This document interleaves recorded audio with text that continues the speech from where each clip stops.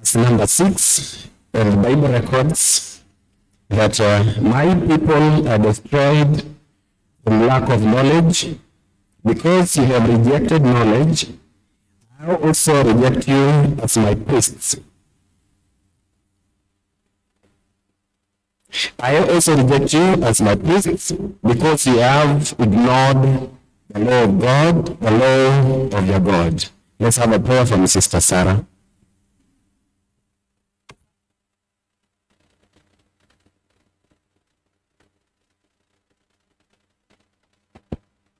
Okay, asante kwa msomaji wetu.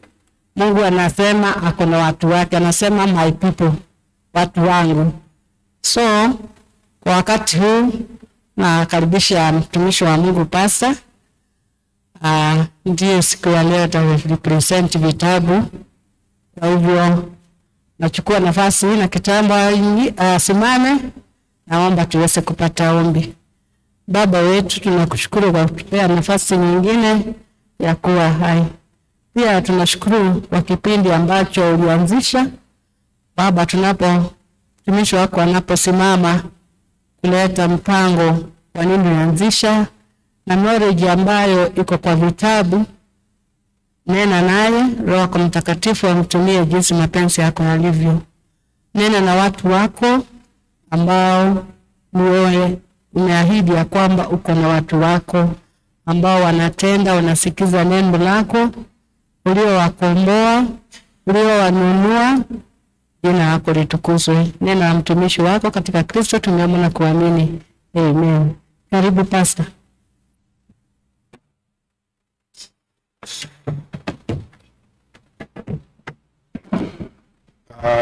Tusome vitabu. You can do better than that. Tusome vitabu. Yokia mwenzako mwambie tusome vitabu na ajibu. Asante sana. Nataka kuchukua dakika chache maana vitabu zenyewe ziko pale. Na nataka nianze na kitabu hapa cha Kiswahili. There's a Swahili book hapa. Inaitwa Kliniki ya Ndoa. Hebu nione ni wangapi wako na nakala hii ya kitabu hiki nyumbani. Kama umeikutana na hiyo kitabu Kliniki ya Ndoa. Hebu nione. Nataka kutafuta watu wa zamani. Unajua kuna kitu kiandiko na Kiswahili watu wengine wanafikiria ni substandard. Bwana asifiwe. Kitu kiandiko na Kiswahili, when it's written in Swahili, some people think it's a substandard thing. But it is not true that it is a substandard thing. Kitabu hiki kiliandikwa na mtumishi wa Mungu anaitwa Nyagori. Na nikiwa mwinjilisti wa vitabu nilikuwa nakiuza sana. Na kuna picha nilikuwa natafuta hapa ambayo ningependa Elda Mwando aione. Praise God. Yes. Hebu njoo hapa mzee utusomeni nini picha inasema. Ni mchoro tu umechorwa nzuri. Imepigwa picha soma alafu.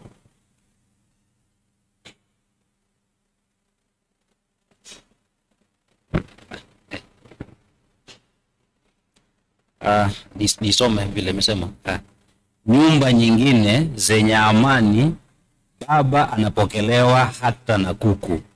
Picha yenyewe ipo hapa. Baba ako na kamzigo, anarudi nyumbani, watoto wanamkimbilia, kuku, mbwa na mama mwenyewe. Praise God. Hello. Kitabu hiki kando na kuwa ni cha Kiswahili. Unajua familia haijui lugha. Mambo ya familia ni yale yale. Na mwanadamu hajabadilika baada ya miaka 2000, bado ni yule yule. Na tatizo lake ni lile lile la dhambi.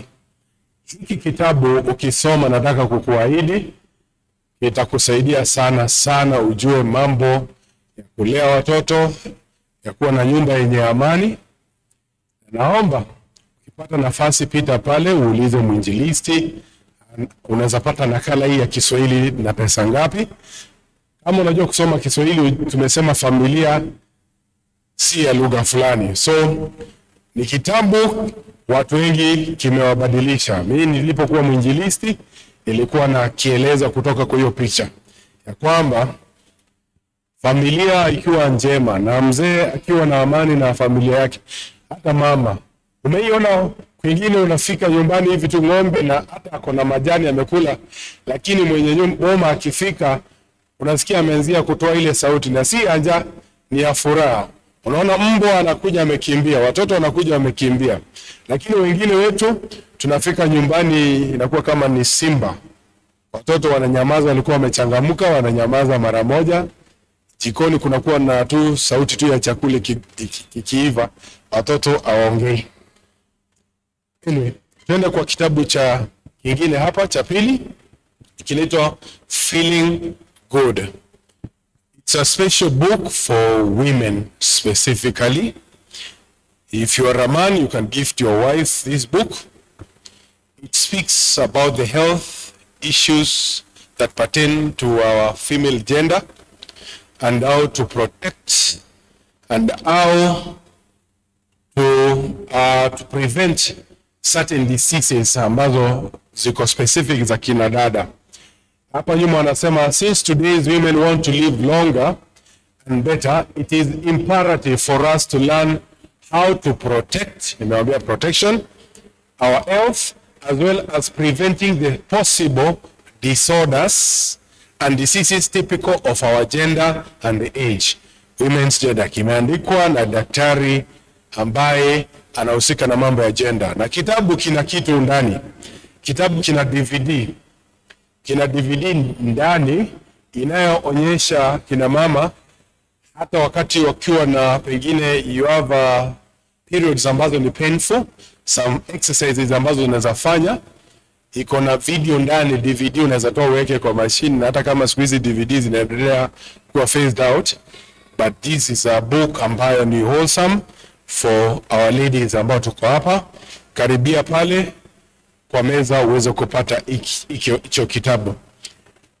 Tuna kitabu hapa kimeandikwa na jamaa anaitwa Pamplona, na ni daktari, physician kabisa, na yeye ni surgeon, na surgeon of course anaelewa mwili wa mwanadamu, na huyu mwanaume ameandika vitabu vingi vinavyohusiana na afya.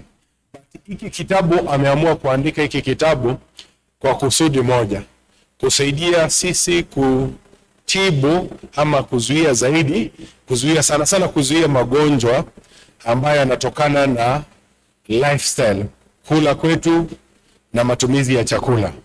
Anaonyesha mwili wako, the best way mwili wako unaweza jiponya ni wakati wenyewe mwili wenyewe unajiponya. Na chakula hakinanga side effect unless ukiwa mtu uko na allergy ya chakula fulani. So hapa anaonyesha vile unaweza kutumia health juices kuweza kutibu na hata kumanage magonjwa fulani. Kwa hivyo pia hiki inakueleza how to prepare smoothies, healthy ones, shakes, infusions and other healthy drinks, na hata zingine za purification na weight loss. Hata mke wa mchungaji, kwa sababu kuna mambo ya weight loss hapa, naomba mke wa mchungaji angalie. Alafu tunaenda kwa kitabu kingine hapa, kinaitwa Smart Love. Bwana asifiwe. Everyone can fall in love, but not everyone can fall in love smartly. Are you with me? Bwana asifiwe. Youth wale tuko hapa, inua mkono tu utambulike. Bwana asifiwe. Inua mkono, ama ni vile nimetumia jina utambulike, hiyo hamtaki. Okay, inua mkono kama wewe ni youth, inua mkono. Asante, thank you. This is a book ambayo mnastahili kuwa nayo. Inaitwa Straight Talk to Young Adults About Dating, Love and Sex. Na mlikuwa mnaniuliza maswali mengine jana inanitoa jasho. Majibu yake iko hapo kwa vitabu kumbe. Bwana asifiwe. Na kwa hayo mengi tusimama niwaombe. Nikitaka kwanza kabla tujaomba, samani hebu keti kidogo. Hebu waeleze. Mnakumbuka when I was announcing mambo ya camp meeting, when I was emphasizing I think a month ago, I told you that you should plan for a book. You need to buy a book. It has been my tradition From the time I joined this church, I bought my first book, Steps to Christ. I always buy a book during the camp meeting. When I became a literature evangelist, I made sure that every month I bought a new book. And those who have been fortunate to visit my study room, they know I have a lot of books. It's a lot of sacrifice, a lot of money.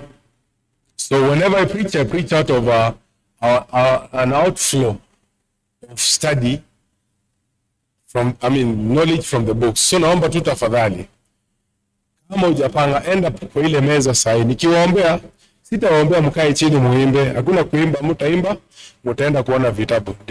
Ndio sahi. Ndio nimeamua, mimi ndio mwenye kanisa. Bwana asifiwe.